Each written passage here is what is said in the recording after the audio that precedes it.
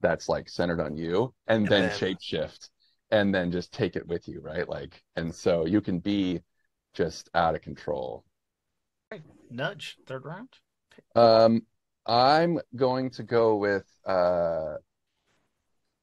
the Celestial Warlock.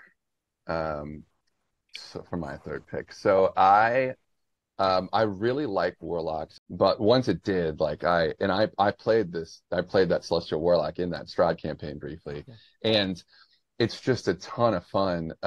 What you can do. I mean, one of the complaints I think I had about Warlocks early on was that if you optimize it, you end up being an Eldritch Blast, like, vending machine, which is fine. You could do a lot of damage that way, but it can get kind of old and repetitive.